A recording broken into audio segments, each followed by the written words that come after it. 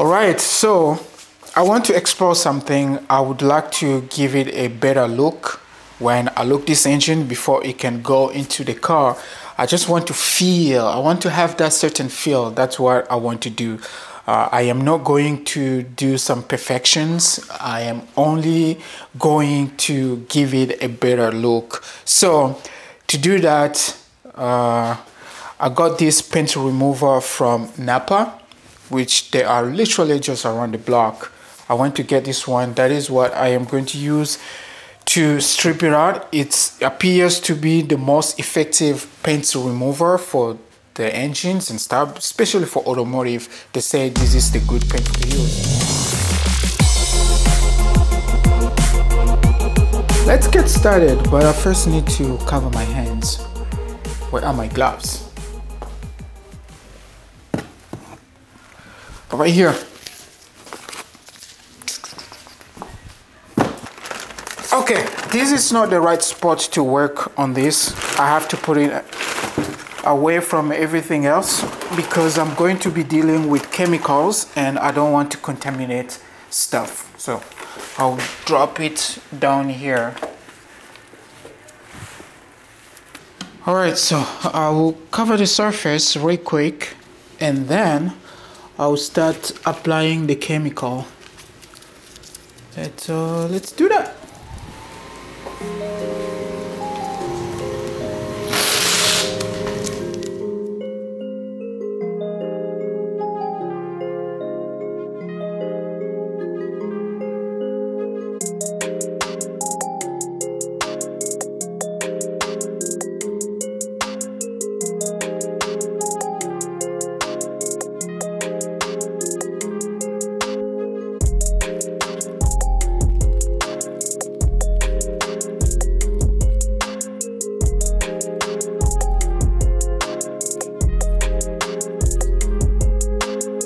I've got most of this covered. Since I'm doing everything with my hands, I'll be careful not to pass anything on top here. So I should be fine with this covering. Doesn't have to be perfect. What has been done here is good enough.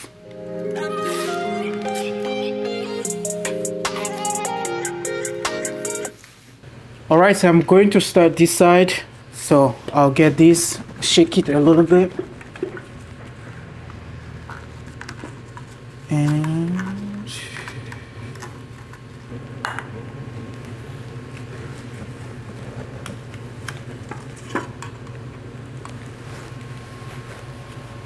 it's smelling, and I'll drop it inside here. It's really thick and they say you don't thin it, you use it as it is. It's really thick.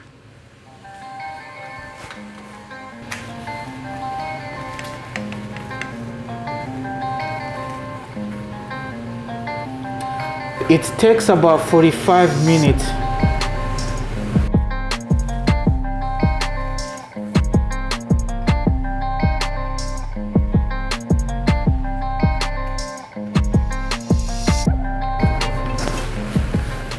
So folks, this paint is very reactive and you can even see from the bottle, when I touch the bottle, look, you see it's kind of melts the bottle that I'm using. It's very reactive. I mean, not the paint, but the paint stripper.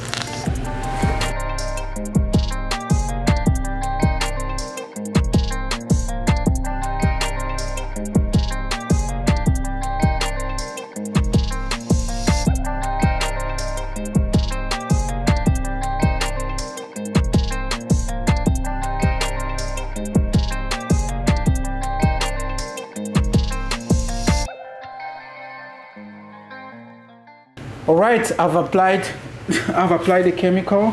It is recommended that we leave it for 45 minutes and then we come back, we start stripping off the paint. So I will leave it for 45 minutes They also recommend to cover it with a plastic bag, so that is what I'm going to do. I will cover it with a plastic bag.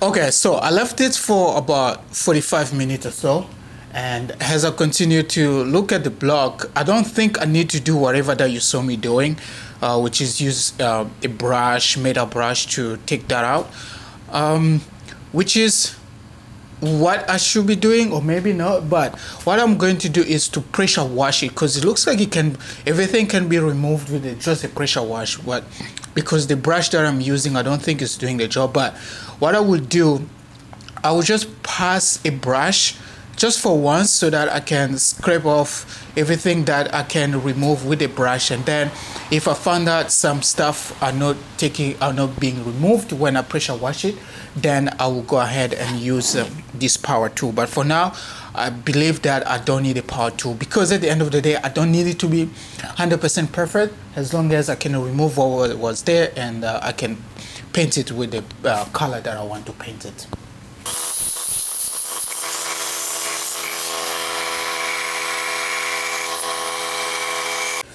Alright, this is how I got it after I don't know how many hours of cleaning and also wiping, cleaning it properly. This is how I got it, and I think this is ready for it to be painted. I don't want to go further than this because it's just a lot of work, but with the result I would like to achieve, this is good. Tomorrow I will come and prime it, leave it for another day, and then come and finish with the paint that I will use for the finish coat. Other than that, this is it for now, and I'll go to sleep.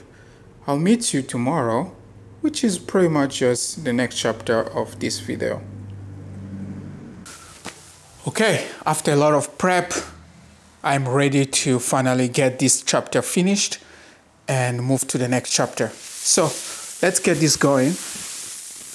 Self-explanatory. You always have to prep when you are doing this job. If you don't prep properly, you will get a very bad finish, regardless whether you want to do it professionally or you want at least to get something done.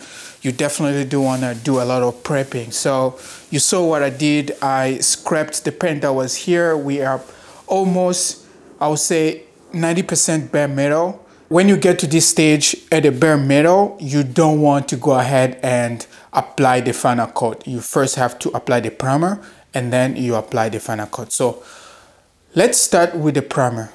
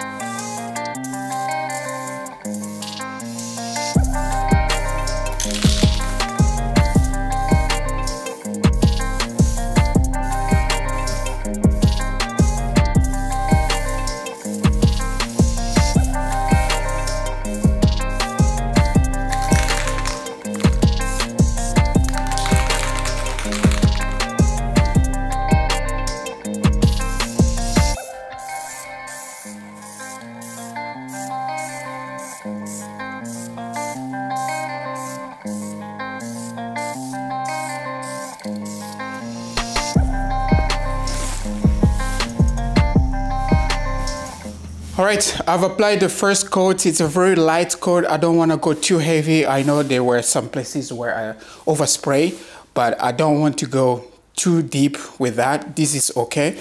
And it says we have to wait 10 minutes and then we do another light coat. We wait another 10 minutes and we do a medium coat.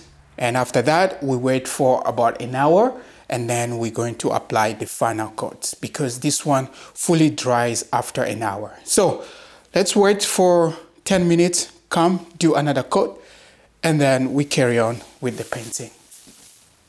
All right, 10 minutes has passed. It's time to go and apply another light layer. And then we wait for another 10 minutes. We do a wet layer, which is a little bit heavier.